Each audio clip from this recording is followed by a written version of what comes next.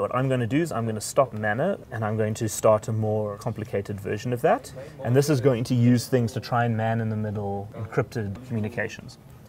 Now, what Manna is doing is it's spoofing any networks this is asking for. So if you actually went to other and typed in any network of your choice, you can give it any name.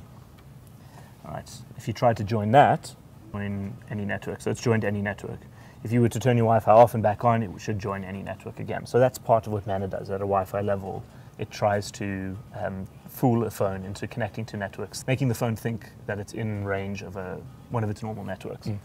Okay, so that's now connected, and it's doing a bunch of tricks to try and defeat SSL. So if we loaded up something like the Facebook app, it still wouldn't work. If we went to the Twitter app, it wouldn't work, because those things are using certificate pinning. But things like browsers are not as robust. So if you go to a website like touch.facebook.com, so that's their iPhone version, what you'll notice, okay, I'm seeing the request here, is it should redirect you to a page called webtouch.facebook.com. All right, now webtouch.facebook.com, if you went to in your own browser, does not exist. This has created this fake domain to try and bypass something called HSTS, HTTP Strict Transport Security. So by inventing a new domain like WebTouch, we can keep the browser from upgrading to SSL. So it's not that Facebook hasn't implemented SSL, it's that this thing is talking SSL to Facebook and then talking clear text to the phone to prevent this from ever going encrypted. So if you try to log in, you can log in with your account if you'd like, but you probably want to log in with a fake account.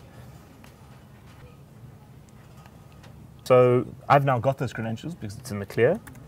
So I'm going to have a look at SSL strips log. Now, I know that Facebook passes its username and passwords with a parameter called pass equals. So if I search for that, I can see email address, Jan Vermeulen, pass, super secret password. Your spelling is impeccable. Hypothetically, if that was an actual username and password, I would have it. Now, of course, this is a somewhat contrived example for a phone because you're more likely to use the app. However, if you're using a laptop, it's not that contrived an example. Additionally, there are some attacks in Manna, which I won't go into now, where you could push a malicious certificate. Phones in particular make it too easy to install a malicious certificate, from which I could then issue legitimate SSL-looking certificates that the phone would trust. And so for mobile devices, that's a more successful approach.